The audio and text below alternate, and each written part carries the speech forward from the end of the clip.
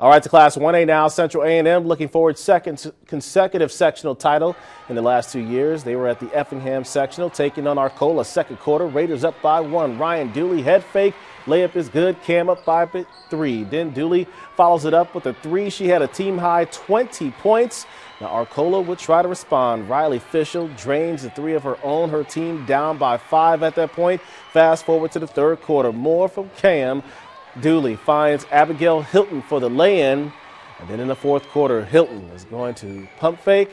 And she'll get the basket. 2 of her 14 points. And it's Cam that's winning the St. Anthony sectional tonight, 62-41.